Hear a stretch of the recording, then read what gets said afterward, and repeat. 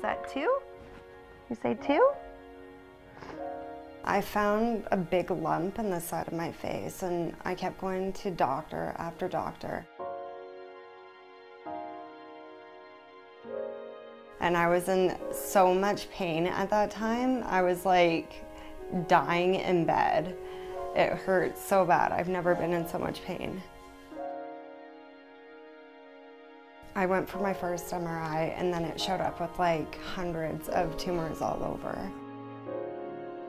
And then they sent me to, not Dr. Sutherland, but someone who works in his office. And he thought it was neurofibromatosis, which I have. We didn't even realize what that was. We'd always heard it called the elephant man disease. There's different types of neurofibromatosis. One of them, the tumors grow on the outside of your skin.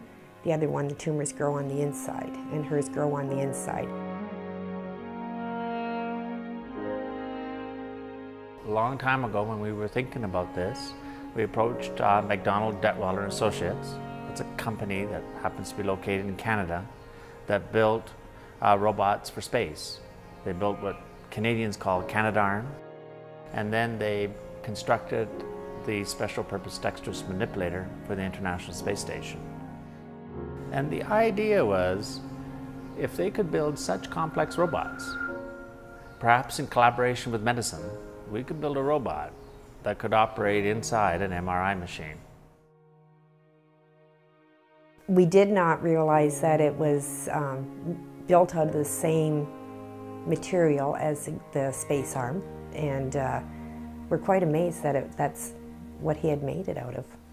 But it's the multi-dexterity of the robot, and that robot could perform tasks that made us become increasingly confident that we could overcome the challenges related to building a robot that could operate inside an MR machine with the precision, the accuracy, and the dexterity of a neurosurgeon.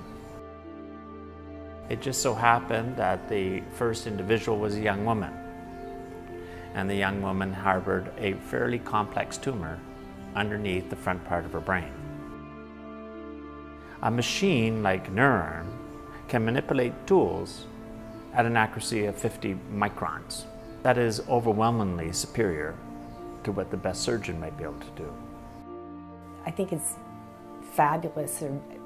To me, it's actually mind-boggling that someone can take that material and put it into a life-saving device that can help millions of people. I honestly think that right now I'd be bedridden. I would not be able to get out of bed if it was not for my doctors. My parents would be taking care of my kid right now.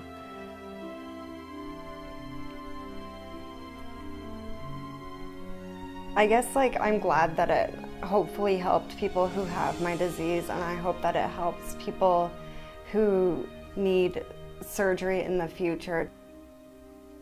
If they're ever propositioned with a chance in the future to have something done like this, I hope they take it.